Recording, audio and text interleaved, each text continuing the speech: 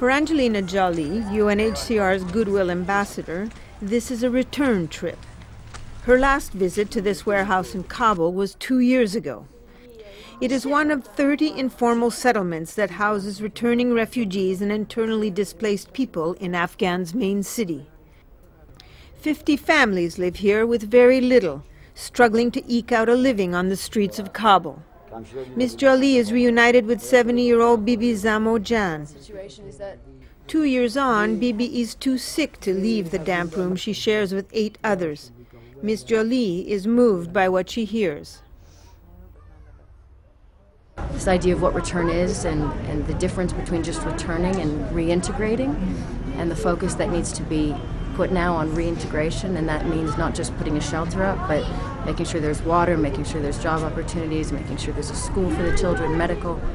Starting again requires a lot of support, says UNHCR's Goodwill Ambassador. So a lot of these plots that have been given, they have one thing or the other, but they don't have everything.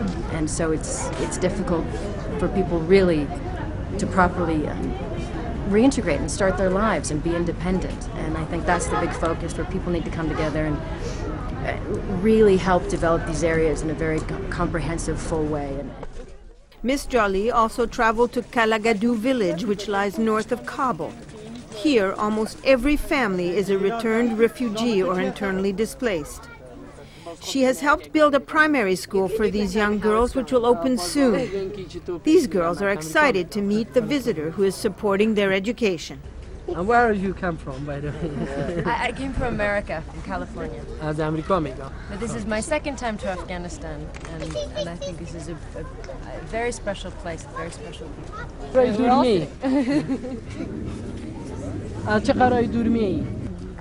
And what else do they feel that in this village? I know that school is very important. What are the other things that they feel that they need in this village?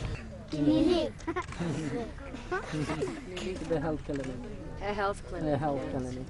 10 years after returning home, many former Afghan refugees are still struggling to rebuild their lives. Reintegration is hard, but they live in the hope of making it happen one day.